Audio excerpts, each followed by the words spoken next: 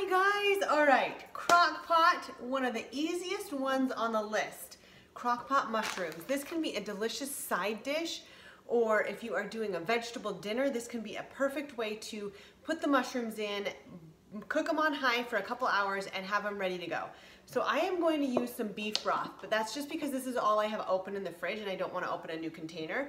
You can use vegetable or you can use chicken broth, whatever kind you want. But I'm basically just going to fill the bottom of the pan with beef broth. I did not measure it, but I would say about 1/2 cup. So you can see there, that's about what I have in there. So the mushrooms are going to give off a lot of water too, and a lot of liquids.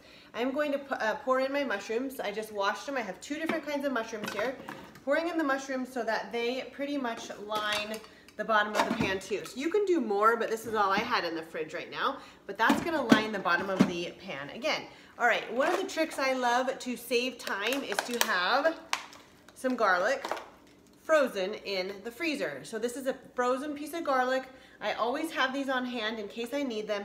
It saves me time, it saves me energy, and saves my fingers from smelling for the rest of the day. So I just put 2 cloves of garlic in, and I'm going to add a bay leaf. You can put fresh thyme if you have it.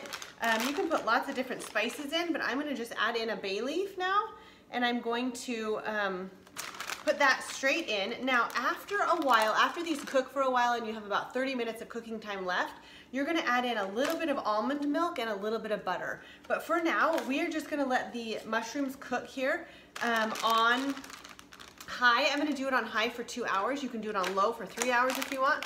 But I'm just gonna set this and forget it. I'm gonna go do school pickups and these are gonna be ready to go. So I have garlic, mushrooms, beef broth, and a bay leaf, and that is it. I'm gonna turn it on, cover it, cook it, and then when there's 30 minutes left, I'm going to open it up, put about, let's say, 1/4 cup of almond milk, and you can put up to 2 tablespoons of butter depending on how you want to do it and what your nutrition plan is like.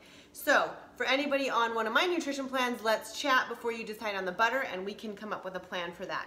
All right, you guys, that is it. Mushrooms are in. I will let you know how they turn out, but give it a try. It's easy. It has taken me about 5 minutes to get them ready, and that's it. Bye, and I'll see you soon.